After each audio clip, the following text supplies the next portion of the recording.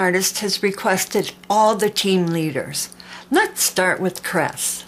Our empty roll of duct tape. For the head, we're only going to go around it less than halfway. Now on the left side, head downwards. Curve in a little bit, and then we're going to drop down, U shape, upwards, curve slightly to the right into a peak, and then let's head back down, and then I'm going to make loops, 1, 2, and a third one, and connect. We'll put some lines that indicate Cress's hair.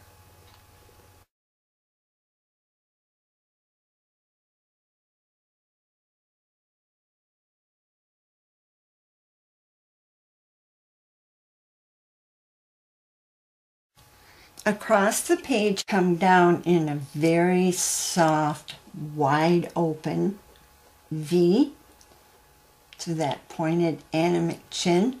Just a little curved line for the smile, a little zigzag to the left, and then down the center of the face, make a straight line, come down that far. From the right hand side, I'm going to start inwards with a very slight curve. And the eye is shaped like an arch. Okay, arching upwards.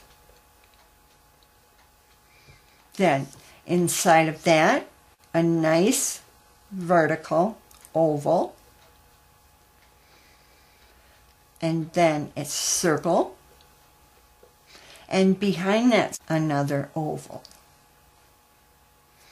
All right, just under the chin, head downwards, and we're going to curve in and once again make that soft V shape. Cress has a bow tie, so make a square right here,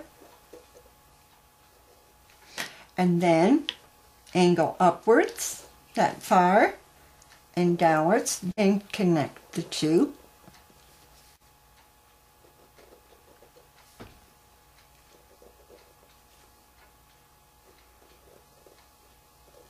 From under the cheek, come down with a slightly angled line for the collar.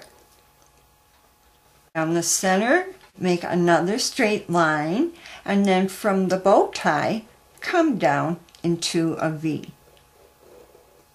Heading out towards the left, curve and come downwards, and then a straight line right here for the vest. The other side.